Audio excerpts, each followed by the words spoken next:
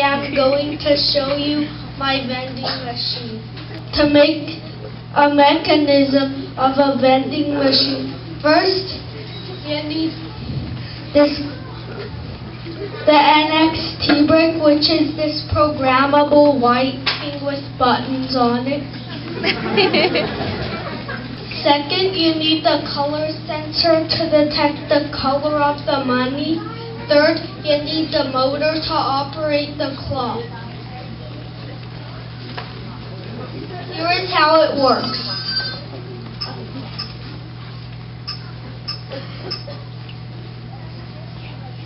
When you put the fake money on the sensor,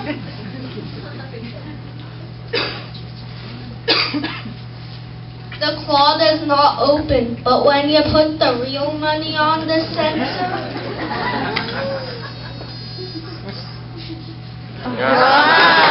the claw opens. Now let me put the mechanism inside the vending machine.